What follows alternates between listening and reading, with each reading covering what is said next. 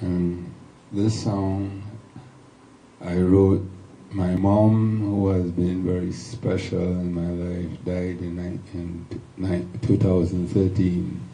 I was in Manhattan when I wrote this song in 81. Well, from another girlfriend, I miss you. I'd just like to tell Mom wherever she is, I miss her, because this particular song was done 3 times. It was done by Jeffrey Osborne's brother, Billy Osborne, from LTD.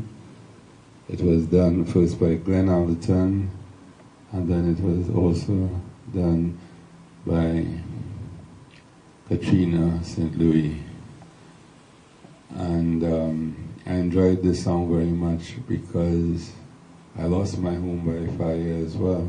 So I miss home. So my last selection after this is one that my father, who also died, and this one was, this song was called The Author of Life, because that is what God is.